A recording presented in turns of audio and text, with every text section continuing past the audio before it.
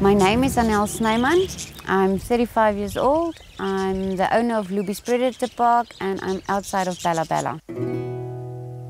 I started the park in 2009 with my first servals, and now 9 years later we are now established Predator Park.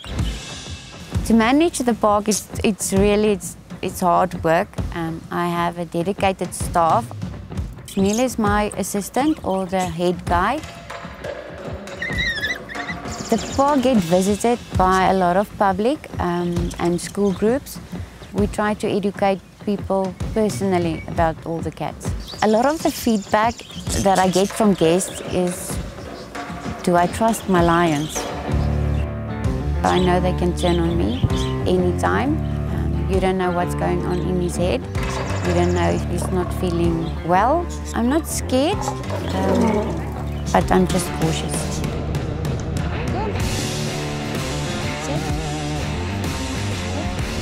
You can't be scared going in with animals. You need to have respect, otherwise they feel it, and then you think you are higher than they are or bigger than they are, and they want to show you who's boss.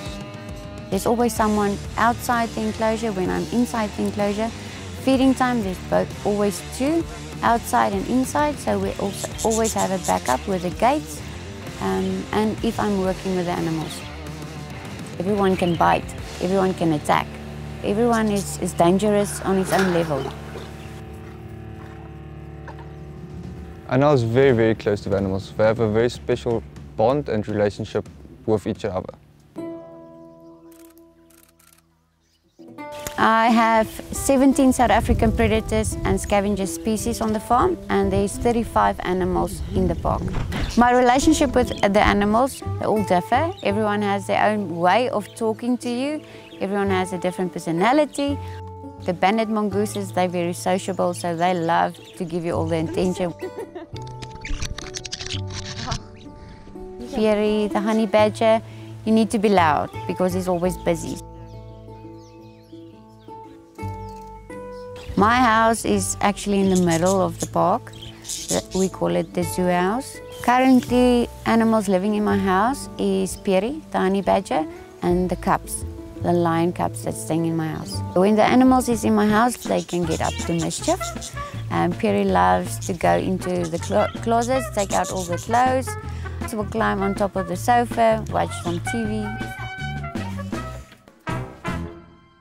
I do have a few scars and stories to tell, but that was not of aggression. So for 220 kilograms to jump on top of me, you get your nose broke, that's normal.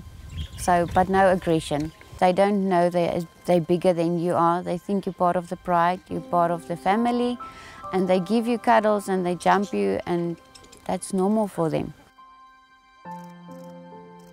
So for me to raise a baby from small, and I can raise them up as big animals and they still love you, I do it because the passion they have, or my passion for them, and the love they give me.